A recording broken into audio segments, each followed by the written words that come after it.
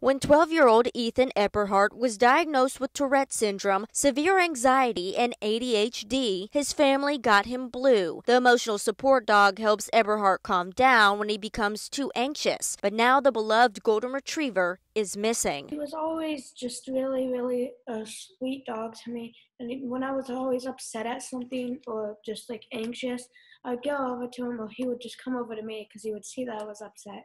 And he would just kind of calm me down. According to Ethan's mother, Gillian, Blue escaped from their backyard on Monday after their gate was accidentally left open by a lawn care company. The Eberhardts hope by distributing missing posters of Blue and offering a $500 reward for his return, they'll generate enough leads to bring the 5-year-old pup home. And anybody, if they have him and they've been taking care of him, we're super appreciative. We just want him back. We love him dearly. He's much more than just a typical pet to us. He's a part of our family. If you have any information about Blue, head to the WFLA app. In Hillsborough County, Serafina Brooks, 8 on your side.